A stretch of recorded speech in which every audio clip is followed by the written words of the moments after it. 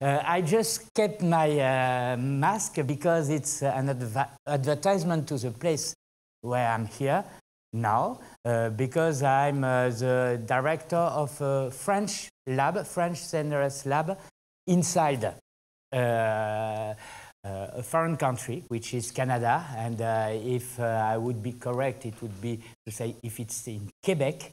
And the CNRS has plenty of labs in every field all over the globe.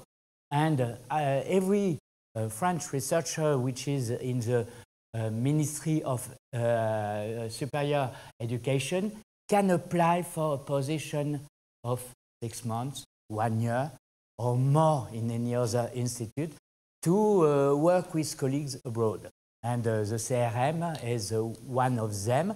It's a center which is 50 years old and which organizes thematic semesters on every field in pure, mostly, and applied mathematics. And it's also a lab where Joshua Benjo, who got the Turing Prize, is at the head of Mila.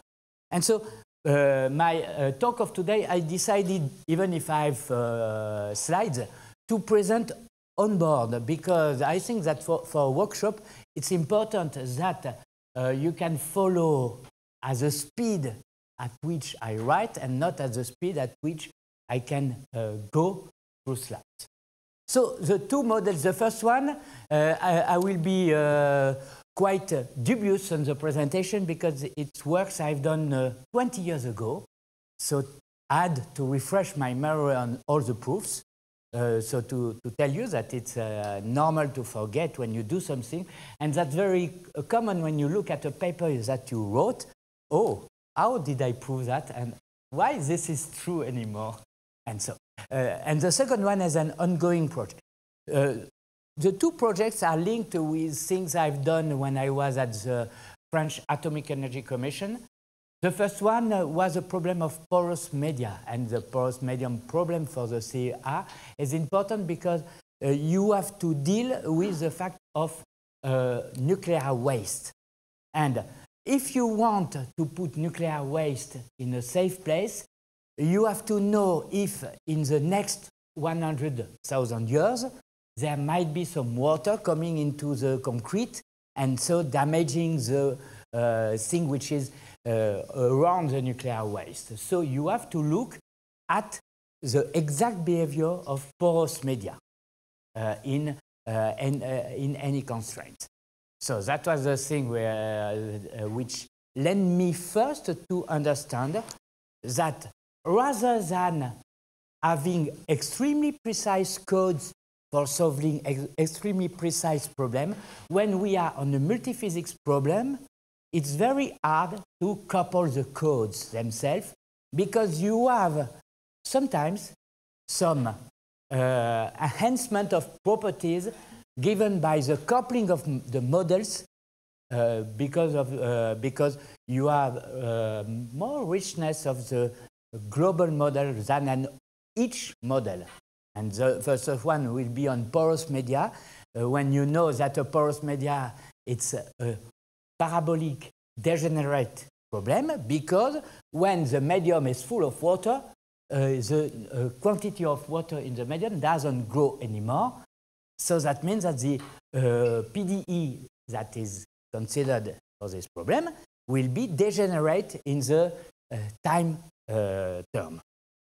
So that is the first problem. And the second problem is a problem which is an ongoing project with many colleagues, including Stéphane Delacherie, with whom I worked with that from 10 years ago about for coupling the neutronics equation for computing the density of neutron inside a nuclear core and the thermohydraulic equations.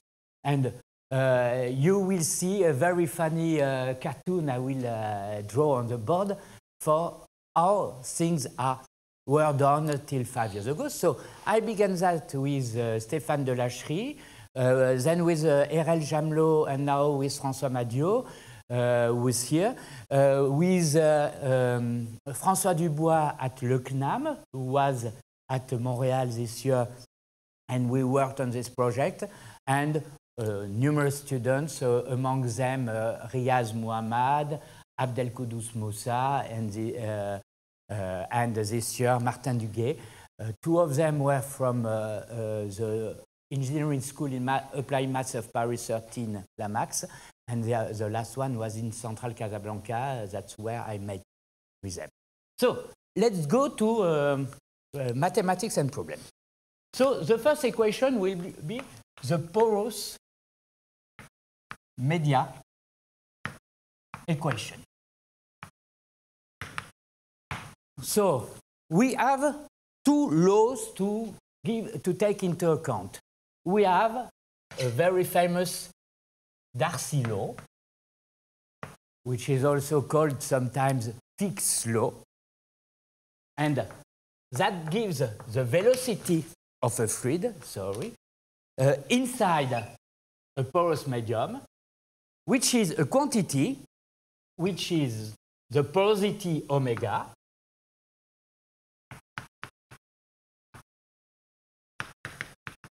of the medium,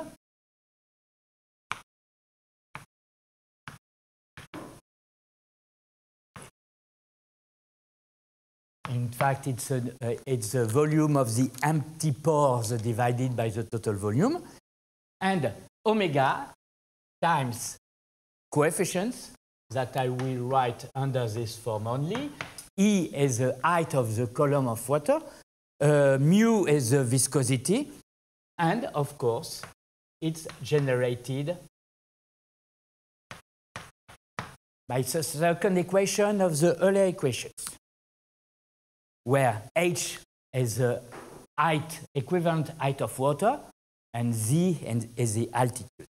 And so this law, it's written as a function k star, which depends on omega, which is the porosity, as I said, the pressure of water times gradient of h, where h is the height of water. So that's the first equation. The second equation now is the equation which gives the conservation of the mass.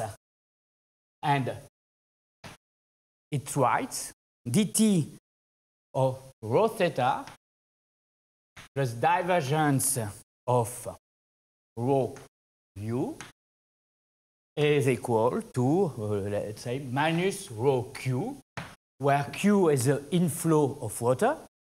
Theta is the quantity of water which is in the porous medium, which is closely related to omega. It's essentially theta v is equal to v minus omega v. That means that you can either count the empty pores or the full pores. So that's exactly similar. And this equation leads, finally, I do not do all the calculations to prove that, to the equation dt of theta is equal to divergence of k, which is a slight modification of k star of theta, gradient of h, essentially. And generally, we write instead of k of theta as omega is related to theta and p is related to h. We just write simply divergence of k of h grad h. So here is a parabolic equation that you can look at and solve.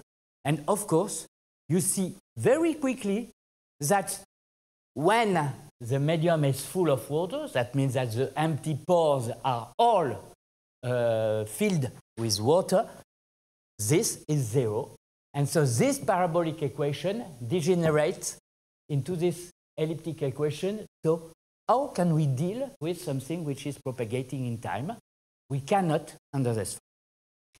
So to do that, we have a result that was proven 20 years ago. It's a paper that we published with Christophe Le Potier in 2001. And the proposition is the following. So I take this equation. I assume that theta is a function of h. And this function of h is not a one-to-one function. So that is exactly the problem. So we assume, of course, on a toy model that h of 0 t is equal to an initial value of the quantity of water global in the system. We assume that we want to solve this equation with the boundary condition h of 0t is equal to h0, h of 1t is equal to h1. So the model, it will be for x in one dimension in 0, 1. Remember that if you do not understand the things when the dimension d is 1, there is little hope to understand things when the dimension d is greater than 1. So we always do things with ODEs or PDEs with only t and x as in one dimension because it's the first insight of the problem and the properties of the problem. And if we do not understand that, we cannot go any further. And each time we want to run a numerical code with that, we have no way of seeing if this numerical code, which gives something, because the numerical code is a system of a linear system. In fact, if this numerical code gives something, we do not know if this is related to the solution of the problem. We have good hopes very often, of course, but we have not a way of exactly seeing that. So with that, and the properties, of course, because we want to have something which is current at the beginning, so that means we don't want to have a jump as soon as t is strictly positive. We impose that these are the boundary conditions we impose on the solution of our problem in X, Dirichlet boundary condition, inhomogeneous Dirichlet boundary condition, and we want the initial datum to satisfy this Dirichlet boundary condition. So here is the presentation, and the theorem which was proven was there exists a unique H such that H is in the space W1 infinity of 0, 1 with values in L1 of 0, 1. So enter, sorry. So that means it's for each t we have this almost surely. So that is a proposition that we solved 20 years ago. Okay, you adapt. And I will only give 3 things. First of all, what is the form of theta? Because when you deal with a model, we have to know what is theta. So we have a certain number of laws. So of course, we normalize theta by saying that theta cannot go under a certain value which is called theta residual, as this is written here, and cannot go up, cannot be larger than the saturated theta. So for the moment, let's note that I'm staying with only the porous media equation. The last sentence will not be true anymore. And so, sorry, this is not a large theta, it's a small theta. And here, it's a large theta. So, the small theta is the one which is in the proposition, and the large theta is a reduced one in 0, 1, of course. And the laws can be ln of large theta is equal to A plus B ln psi. And so, of course, I have to say what is psi. Psi is the pressure of air minus the pressure of water. So that is the way water is pushing onto the material, and this is Archimedes' law, in fact. The second law is theta is equal to a power of a value of psi at a power lambda. So this is a law. This one was introduced in 1983. This one is in 1964. And the last one is 1 plus alpha psi at the power n, at the power minus m. And this one is from 1980. And I will give the names because you may encounter them: Williams, Brooks, and Van Genuchen. And which is linked with the uncertainty questions is the following. You see appearing many constants: A, B, lambda, psi EA, alpha, n, m. And in fact, there are no proofs of these laws. So they are phenomenological laws. And so these phenomenological laws come with a mean value of an expectancy and a law for NMN in probabilities. And so when you want to use these laws, you have to remember that numbers n and m are not fixed, and you have to have something which is robust with a small variation of n and m, or, which would be much better, an analytic formula for a solution with n, m, alpha, or lambda and psi EA, and so on. And once you have an analytic formula, that will lead to one of my comments about one of the works I've done in the second model. You can perform a sensitivity analysis if you have analytic formulae. And of course, you have much more analytic formulae in the case of a 1D in space model. That means going to an ODE rather than going to a PDE.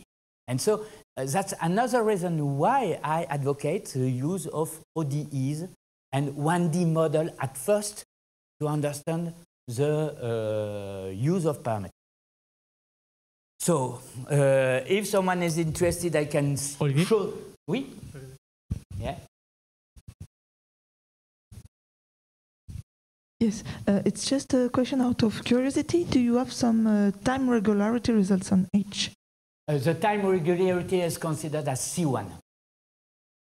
It can be improved to W1 infinity as well. So that means you can have dt theta in L infinity, but in general it's a classical solution. Once you prove that it's a weak solution, you prove that it's a classical solution.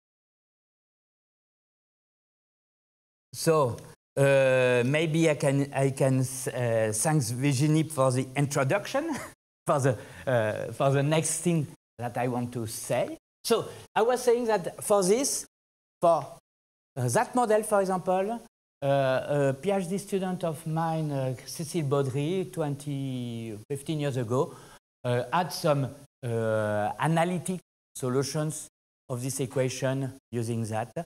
And so that could be used for the sensitivity analysis. I don't know if it has been done, but that could be a nice thing to do. But as a question of Virginie can lead me to, I can introduce an operator, and which is surprising, it's not a one-to-one operator. So it's the set of U such that U is equal to theta of H0 of x plus V of x. I should be rigorous and say for all x in 0, 1, U of x is equal to theta of H0 of x plus V of x. H0 of x, as everyone can guess, is H0 minus H1 minus H0x. That means the solution which would be the simplest one which satisfies the inhomogeneous boundary conditions. And of course, because it's much safer to deal with homogeneous directly boundary condition, we subtract to any solution of our problem this H0 so that V satisfies zero directly boundary conditions, because it's always safer not to be able to deal with boundary conditions. So, with this U of X, of course, that tells nothing. I have to say, what is V? And in fact, it's a F, rather precisely, such that resist not a unique, a U, such that, in fact, the value of this is, so I will introduce this notation and explain it afterwards, minus d over dx of k of h0 of x is equal to f. So that means that when I consider all the v which are with the zero directly boundary condition, and when I describe all the sets of these values of depending on v, from this v I compute u by this formula, and I consider the space of all these quantities f as being the set A of u. A of u, that's because I put brackets, it's a set. So it's the non-uniqueness of the problem which is shown in clear light here. And of course, f is a function such that f prime of h is equal of k of h. Because you know, the simplest things which can occur when you deal with an elliptic problem in 1D is that all elliptic problem in 1D up to a composition, it's a second derivative of a function. So every elliptic problem in 1D is the classical operator d minus d square of dx square up this modification. And so the result is the following. In fact, we show that A is an accretive operator. So the details of the proof are long, but I will give you the idea. I fix epsilon strictly positive.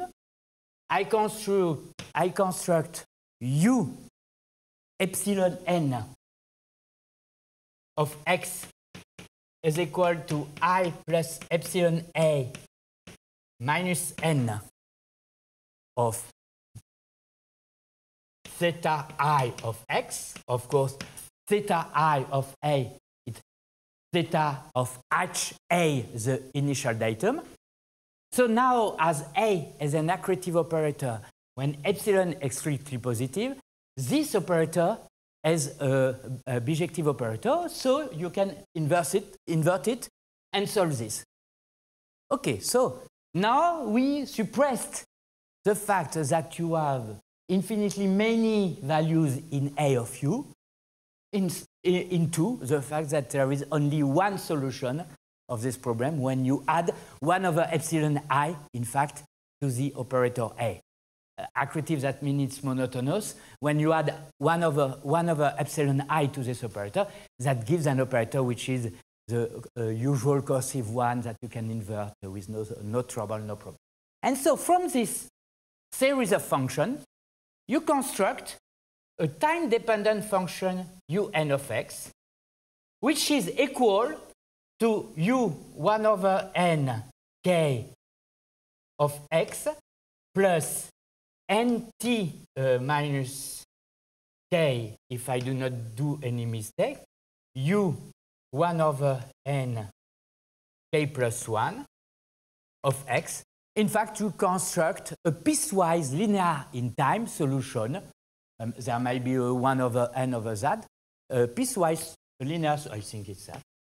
A piecewise linear solution of the problem. This is un of x and t is equal to un of x k over n, sorry, plus something which will give you the derivative, which is here, that you just constructed. So in fact, this procedure constructs you on a grid the values of the derivative. So this is u1 over n1, u1 over n2, and so on. This is the time steps. You construct a piecewise linear in time solution of the problem, which will be a solution in xt. And from the result of Benillan and Whitbold, you show that this sequence here converges uniformly on 0, 1 for almost every t. And so that gives you a solution of the problem dealing with u, with this u there. So that is the first step. The second step of this procedure is just once you have u, in fact, you can compute u prime, and u prime, which is dtu, it's given by this sequence. So this is dtu. And now, if you take f is equal to dtu, where u is a uniform limit of un, and dtu is computed almost so here, f is in L infinity, inter L1. And now, when you look at this problem, here, once you give yourself f equal to dtu, this problem is an elliptic problem because large f is elliptic because large f is such that f prime of h is equal to k of h, and I assume, of course, in the Darcy law that k of h is strictly greater than a constant strictly positive, I get a unique v. If I get a unique v, I get a unique theta of h0 of x plus v, and the v, or rather the h0 of x plus v of x, t, almost everywhere, will be a function which is well defined, so uniqueness. And uniqueness, and now if you look at the equation, it's minus f is equal to dtu, otherwise it doesn't work. The u is theta of v plus h0, and you have a unique solution under this procedure of the degenerate parabolic equation, which is right here. The equation is there. And so this procedure, through classical uniqueness of solution and uniform limit for a sequence of accurative operator, give you a unique solution for this degenerate parabolic equation. And once you have a unique solution of this equation, this procedure constructs numerically a unique solution of the unique solution of the problem. And so that means that in this case, the code gives you, with a very tricky way, a unique solution. But the story doesn't stop here for this problem. In fact, for this problem, I will go much higher for the board.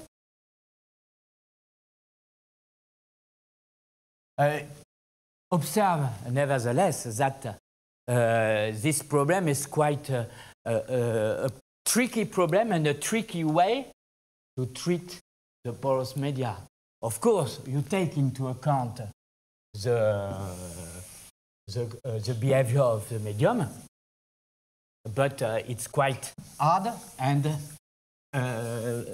rather weak as a solution. Oh, sorry, I will write it again. But there is a phenomenon which was induced by numerical observation of Christophe Le Potier that is very interesting. In fact, when you want to solve this problem numerically, so I erased the equation, but you remember it. In fact, you discretize in time. And of course, you have a problem. In the two cases, either you do an explicit Euler or implicit Euler. If you do an explicit Euler, that explodes quickly because the operator on the right-hand side is positive. And if you do an implicit Euler, then the Newton argument to solve the implicit Euler is degenerate as well.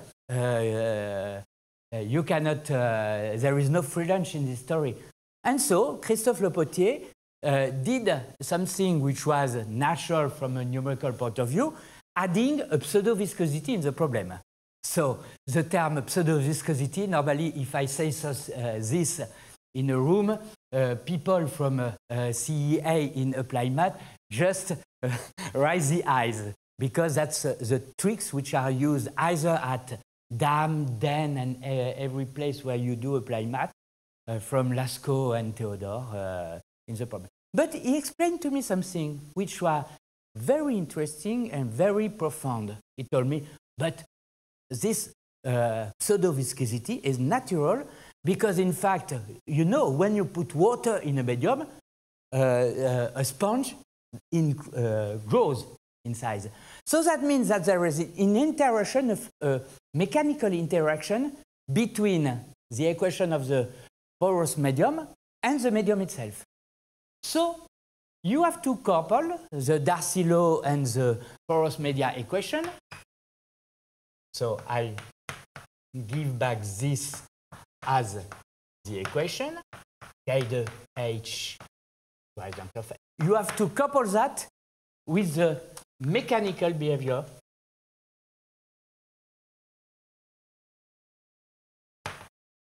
of the medium. And so a medium is never totally saturated. That means if it has room to enlarge, it will do. And so that's the thing I want to describe quickly. In fact, we will use the following equations. So we have a first equation, which is the fact that the constraint tensor sigma Ig is, of course, given by the classical law of media with G, which is a matrix, alpha and beta, which are constants, with epsilon, the displacement. This is the same epsilon, sorry. You have this behavior of the mechanical constraints. And so that leads to an equation which will be, for the porosity, which is a part of the medium, dt omega is 1/3 of the divergence of a diffusion matrix dt sigma minus a constant times dt h. And so the dt omega. What?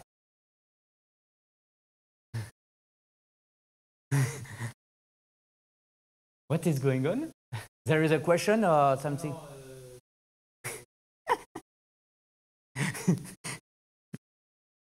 That's surprising. And so, when you look at this, you can relate theta of h to omega of h, that you can see. But you have an additional term, because here, theta, normally,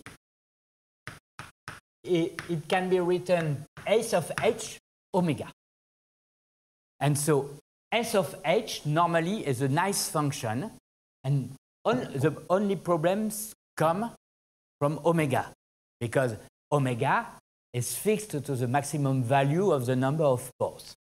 And this omega, of course, you have a dt omega which is proportional to dt h, which gives this, and you have dt omega which contains the term depending on sigma. And that's where the things are improving. Because this term of dt omega is 0 when h has reached the saturated value of h, but this term continues to increase. Because, in fact, when you want to find sigma in terms of p, of course, that is an elliptic equation. So you have, more precisely, epsilon is equal to kt of p, delta Ig, because you invert this problem. So if you have this, P, I recall to you, it's rho GH plus, no, it's rho H plus rho GZ. No, H plus rho GZ, sorry. When you have this, that means that P is H up to a term which is given. And so that means that when you look at the problem where you have dt of theta of H, which is S of H dt omega plus S prime of H omega dth, you have here an additional term elliptic in dth. So in fact, the previous porous medium equation, which is here, which was degenerate because everyone thought that this term was 0 when H was constant as well as this one, in fact, is not 0 because of this additional term coming from the elliptic equation of the behavior of the material. And so the degenerate porous medium equation becomes a non-degenerate parabolic problem. Every code will solve that directly. So that was the thing I wanted to show, is that you have one technique, which is a very, very tricky technique. This very tricky technique corresponds to an artificial viscosity that you add to the problem. But this artificial viscosity that you add to the problem has a physical meaning and comes from the behavior of the material. And in fact, Christophe Le Potier, when he did his numerical experiments and results, he added an artificial viscosity, a pseudo-viscosity, which was related to the deformation of the medium. And he said that the good way of choosing the artificial viscosity was this one. And of course, I was intrigued, and he told me, but that's the behavior of the material. And then we did that and observed that that was really, when you couple the behavior of the porous media equation, which need to have an accretive operator and to get a set of all possible solutions, because when you have a function which is on a saturated zone, you can change the value of the function at any time. When you couple this with the behavior of the material, you have a much more regular problem and existence and uniqueness of the solution of the coupled problem. So that is the first thing I wanted to present as a problem where you have a coupled model and coupling models instead of coupling codes. But it's not too much characteristic of that. The second theme I want to describe, so if you allow me till 10, is it okay? It will be 1 hour and 15 minutes. Do you agree? The second model, I will begin by a small cartoon. And I like this, it's funny, and so this is trees and 2 buildings in one place, which is situated where Osiris was in the past. And you have 2 buildings.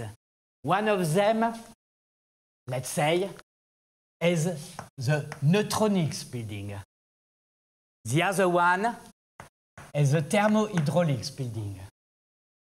And both buildings have been working, one of them since 50 years, the other one since 30 years, on very accurate and precise numerical codes for solving 2 different problems. But these 2 different problems, in fact, let's say 25 years ago, people realized that the 2 different problems were interacting and could not be solved separately had to be solved iteratively. And generally, when I describe that outside, I said that there is a building of neutronics. So the neutronics compute something which is called phi, and to simplify, phi is the density of neutrons in the nuclear core. And once they have done this very precise computation, there is an intern which takes, this was 25 years ago for saying that, which takes the list of data and just climbs down the stairs, crosses the courtyard, and climbs up the other stairs to give the list of datum of the density on a file or on a paper. That was 25 or 30 years ago. That was still papers with data, to the thermohydraulics building. And this thermohydraulics buildings uses that as boundary data. That means the density of neutrons gives you the transfer of heat, and this transfer of heat is a source term for the equations for the neutronics, for the hydrodynamics. And the hydrodynamics and thermics gives you a pattern of temperature in the fluid, or rather, a pattern of enthalpy.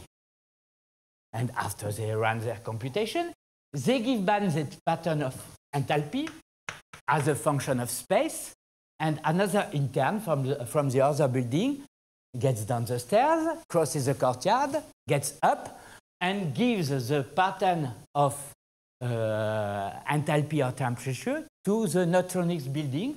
And the neutronics building just has an equation which writes like that: d phi over dz plus sigma a of z phi is equal to nu sigma f of h over k efficient phi, where the quantities d of z, sigma a of z, and sigma f of z, which will be, I suppose, described more precisely by François in his talk. When are you talking? Friday? Friday morning. Will we describe? It's a diffusion constant for a problem which is an approximation of the transport of neutrons. This is an absorption function which describes how many neutrons are absorbed in every position of the problem. And this is a fission constant which gives how many neutrons are produced. And in fact, the idea, of course, when a nuclear core wants to work correctly, is that you have as many neutrons as absorbed as product. So you want to have a problem where Kf is the closest you want from 1. And so they did. Yes, Olga?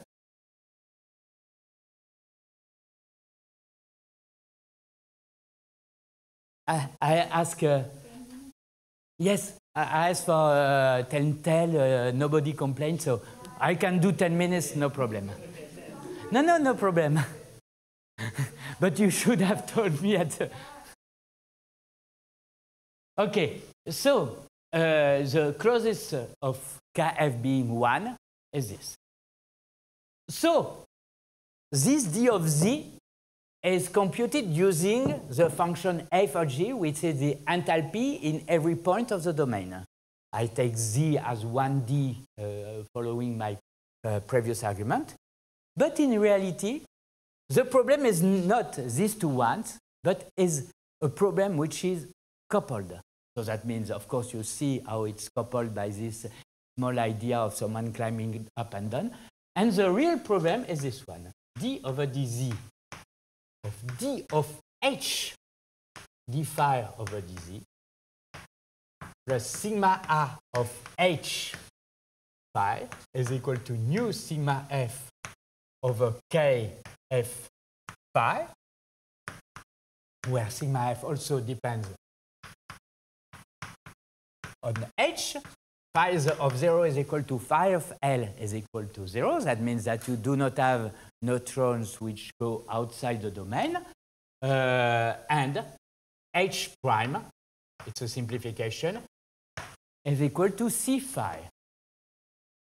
And H prime of it, it's dH over dz when you want to find a stationary solution. And you have also, you know that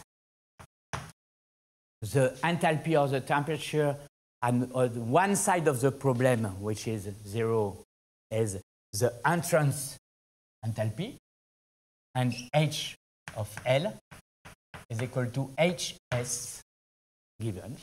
And you have also additional conditions, which are phi positive, and the integral from 0 to L of phi dz is equal to 1. Why these two conditions are relevant is that the first one, it's because you could not have a negative density of neutrons, and the second one, it's a probability density. So, of course, the integral is.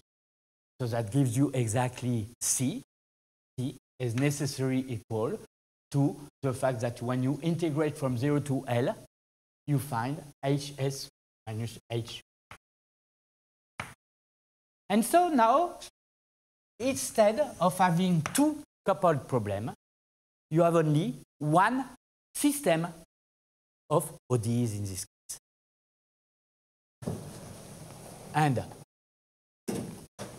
in the last 5 minutes, I will describe the way we have to compute the solution.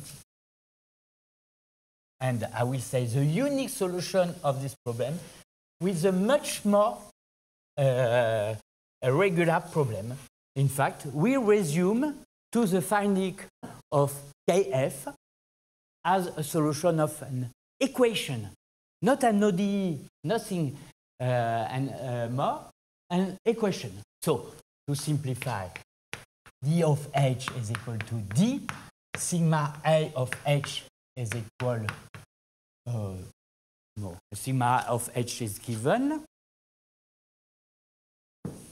And I will solve the system of ODEs. Of course, you will notice that the system of ODEs, it's a system of order 3. You have two derivatives on the first equation, one derivative on the second one, and you have 4 conditions. So that's too much. So that means that the value of Kf is determined by this problem. When you look at that from only the Newtonics point of view, Kf is considered as an eigenvalue of an operator. And so you have infinitely many of them. When you look at the coupled problem, Kf is unique. So I put 1 over Kf to simplify the notation is equal to lambda. And I will solve the equation. It will be 2 equations. So minus d over dz of d of h, d square h over dz square. So I assume d, because I replace phi by 1 over c dh over dz, plus sigma a of h dh over dz is equal to lambda nu sigma f of h dh over dz. So that's a totally integrable equation, because everything has a derivative. So I will note sigma tilde a of h such that sigma tilde a prime is equal to sigma a. Nu sigma f tilde a prime of h is equal to nu sigma f of h. And so I get integrating minus d h second, I forget it's d over dz, plus sigma tilde a of h is equal to lambda nu sigma tilde f of h plus the first constant of integration. I multiply by h prime plus sigma tilde a of h prime is equal to lambda nu sigma tilde f of h prime plus sigma 0 h prime. Fine, we can integrate again.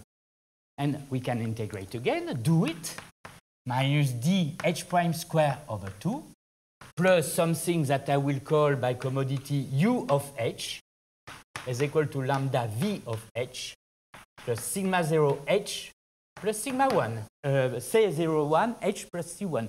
I did two integrations of exact integrable functions. I have two constants of integration, and you can guess that these two constants of integration will be given by h of 0 and h of L. So, in fact, you deal with all those things so that h0 and h of L gives C0 is equal to C1 is equal to 0. And now I have the ODE h prime is equal to 2 over 2 square root of d, sorry. Yes, square root of d over square root of 2 u of h minus lambda v of h. So that is the ODE. We resume to an ODE of order 1 with a parameter. And finally, I will give the equation that you have to solve. The equation that you have to solve, it's integral L is equal to the integral from HE to HS of square root of D over square root of 2 u of h minus u lambda v of h dh. So everything is given here except lambda. Lambda is solution of this equation. You have a unique lambda solution of this equation. Once you have this unique lambda solution of this equation, you solve the equation, and then you have an exact solution of all the coupled problem. Why did we suppress the fact that we could have infinitely many eigenvalues to the problem up there? It's because hidden there is the hypothesis that h prime is always positive and does not vanish, which is phi positive. And so, in fact, this gives a unique solution of the problem with phi positive. And you resume with this equation. And while in Montreal this year, François Dubois just gave a method, a numerical method that can be used directly using a Crank-Nichols scheme to solve this equation. And after that, if you are interested, you have plenty of small models using special functions that will give analytic solutions of this problem and an analytic value of lambda. And so once you have an analytic value of lambda, you can do uncertainty analysis. So I will stop there, and I will thank you for your attention, and thank you for Olga, Virginie, Tommaso, Fabio, and so on, for the proposal of giving a talk. And that's so nice to give a talk with real figures behind you, and with a chalk and something like that. And thank you for all the organizers, also for the organization. It's lots of fun. Thanks a lot, Olivier. Thanks a lot for the nice talk.